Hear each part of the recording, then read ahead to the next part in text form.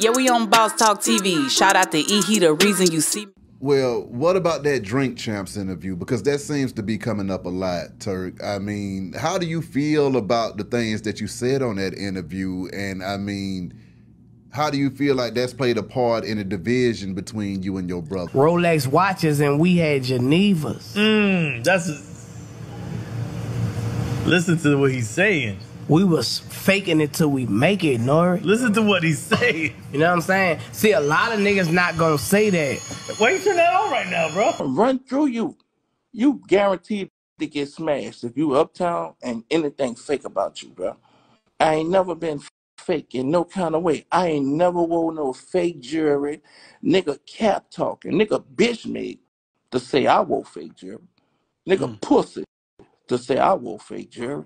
I ain't never wore no fake jewelry. Nigga, I'm from uptown New Orleans. Nigga, I was 15, 16 years old playing with M's. By the time I was 20, 21, nigga, I had $30 million. Didn't even know the Drink Champs interview was taken out of context, dog. You know what I'm saying? Like I say, man, when I spoke on that Drink Champ, I spoke as a we. You know what I'm saying? Not no direct person like, oh, he doing bad, man. He don't got what he got. Because if you're going to hold me to that, you got to hold me to all the good things I said on Drink Champs as well. Because there's a lot of good things that I said on Drink Champs that nobody talk about. You feel me? But people talk about the things that was misunderstood that probably was brought to them in a misunderstanding way. You know what I'm saying? I feel like it wasn't nothing worth being mad about, but you probably get a misunderstanding like, man, damn. I ain't want nobody to know that. You feel me? In my life and where I'm at, bro, I feel like, you know, if I did something when I was a kid, when I was young, I'm past it now. I look at it like other people are going through it and doing the same things. You know what I'm saying? Look, it's cool to be able to do this. And when you get older, you know what I'm saying, acknowledge that you did it to show your growth. Wow. Hey, man, guys. Hey, man, make sure you like, subscribe to the channel. Check out what's going on with Boss Talk 101, man. Make sure you share the interviews as well and also the reviews that I've been doing here lately, man. Hope you guys are enjoying the reviews. Just the quick reviews on different things, different topics, just to give my insight, because a lot of people be in the comments like, man, what you gonna say about this and that? Well, here it is. I spoke yesterday and I pretty much told you that, you know, Birdman had got with GD and it was a dope live interview. And, you know, that's something that I value because Birdman don't just jump on all the time. Now, I see also my boy Beehive, which that's my guy, man, Turk. Like I said, I rock with all the people in the South, so don't never get it twisted. This is in-house information where we all, you know, people looking, it's all public information. So I speak, and I speak from a place of love. The one thing I can say is that when you look at what happened, Birdman comes up, speaks on the fact of he ain't wearing no fake jewelry. I'm rocking with Birdman on that. Like I said, people been getting money in the South, old money. At the end of the day, there's no reason. If he did it, then okay, it was on the album cover or whatever. That may have been something that was projected in a way. I don't know. But I can tell you, looking at what I've seen in Birdman, them, the way their finances have been rolled through, doing the $30 million deal at such a very young age, also being in the street, the hustling, all the stuff that line up in the streets, the money been coming through the South. Like I said, we've been doing it. We've been talking about it. When you look at P, when you look at Pimp C, UGK, Rap-A-Lot, J Prince, all the stuff we do, we line up. Okay, but here it goes. Turk says, you know, he don't really, like they took his interview out of context. I don't know. Like I said, it seems to me like we get on these other platforms, and no disrespect to Drink Champs, no disrespect to none of these other guys, they do a great job. A lot of these guys, a lot of these new artists, they feel like when they get there, the water's a little bit colder when they get on these other platforms. They say stuff, they get to drinking, having a good time. They feel like a lot of these numbers is fluffed up. The engagement, you know, a lot of it is really pretty much people just, you know, playing with these numbers. I'm solid. I always been organic with whatever I do. So at the end of the day, I'm just really, really surprised at the fact of how our people jump through the window and over the wall to get on some of these platforms and some of these other demographics. Have nothing against them. I see what you do. Whenever you get an opportunity, you go and you do whatever with everybody else. And then you start telling and talking and saying stuff that you might not ought to say, because you got to realize we built this from nothing. There was a time when they ignored the South. It was a time when they didn't even want to let us in. Now you get in here and you start saying stuff that really you might ought to hold back on information if it is something that's true, because of the way that it's going to look when people look at it. When true pioneers look at it, like Birdman. When true pioneers look at it, like Jay Prince. When true pioneers look at it, like P and Luke down there.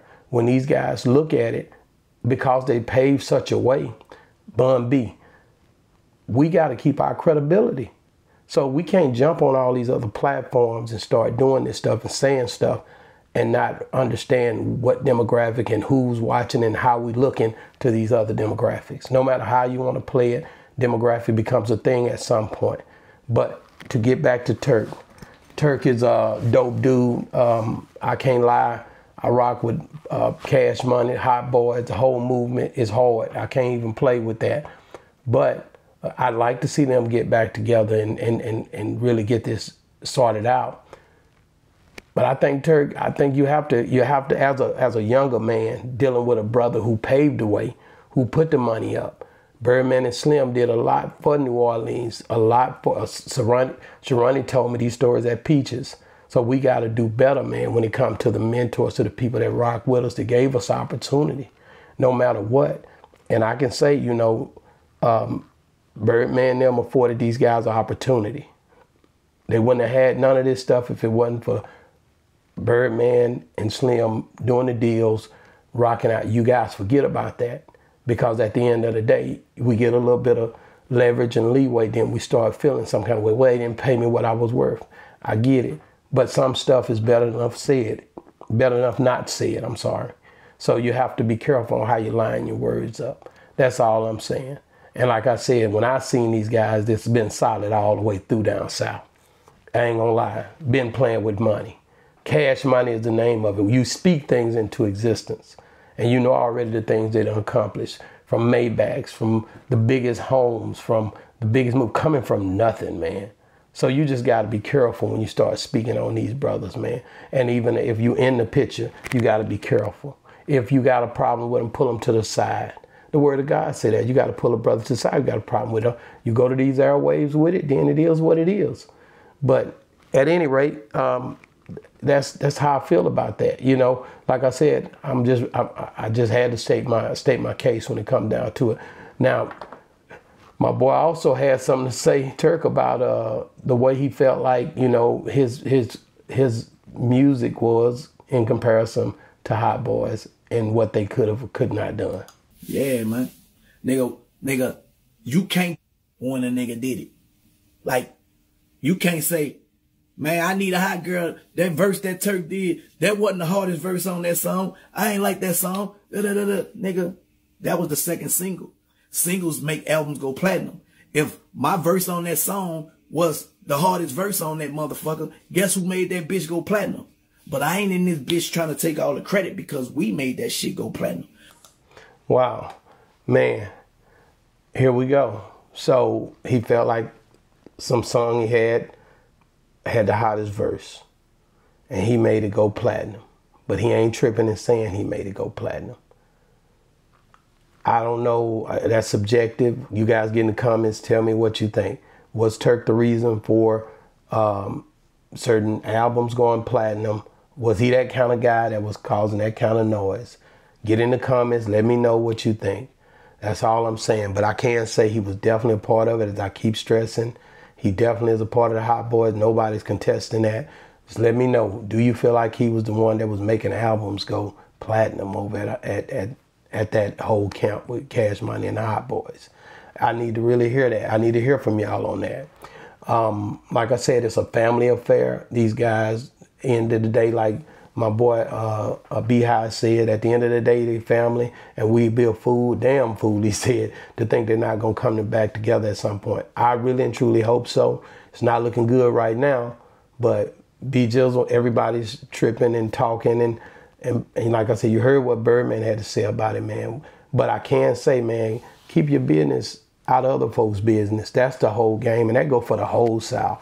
That go for everybody down here, man. When they make these lists, Complex, all these other guys, Hip Hop HD, they don't put no Southern, they don't put no Beehives on there. They don't put no Boss Talks, no Real Lives. They don't put these guys. They'll put a Drink Champs. They'll put they'll put a Joe Budden. They'll put a DJ Academics. They'll put a anything, but they don't put a Big Facts. So you guys got to be smart enough to know who you are and what you're doing when you're doing these interviews with people who really don't have your best interests at heart. If you don't want what you say to be manipulated, then come to the platform where it's not manipulated. And I see that's what Turk doing, getting over there with Beehive, because Beehive gonna put it down the way it's supposed to be put down.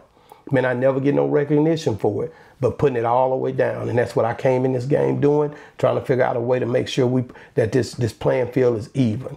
And a lot of time it's just really not, guys. So you guys get behind these channels and these guys down here so they can tell a story as Turk is doing, Birdman getting with GD. These are dope moves for me. Anytime we keeping our business, I'm all the way live with it, man. But all these other people that talking and saying whatever, think about the demographics and what he's saying and where he's saying it at, and then come back and tell me, the truth should be told this way. At the end of the day, I think if you're going to say something at the end of the day, all parties really need to be there so y'all can really break it down.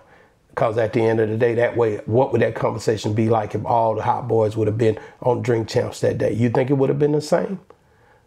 Let me know. Get in the comments, man. Hey, man, thank you guys for watching Boss Talk 101 Reviews. Let me know what you think about this whole ordeal. My boy Turk, my boy Birdman, my boy BG, Juvie, all them boys, man. Man, it fresh. It refresh. All them boys, man. It's big love, man. Shout out to Slim, man. I'm going to keep reading these books we talked about. Holla at your boy. Boss Talk 101, where the bosses talk. Yeah, we on Boss Talk TV. Shout out to E. He the reason you see me.